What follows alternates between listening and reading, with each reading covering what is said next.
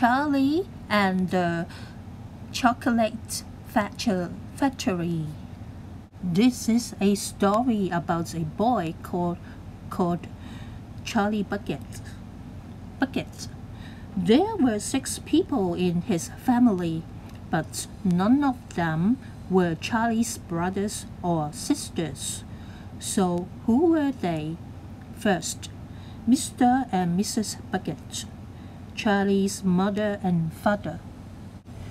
The other 4 people were Charlie's grandparents. They were so old they stayed in bed all day and never got up.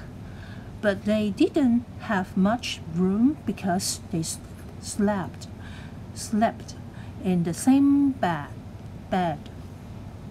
Grandpa Joe and Grandma Josephine at one end, Grandpa George and Grandpa Georgina at the other. Chapter 2. Charlie's House. Charlie's family lived in a very small house. It wasn't easy for them. They were so poor. His mother tried hard to make nice meals, but it was always cabbage or bread or potatoes or more cabbage. Charlie dreamed of eating something else.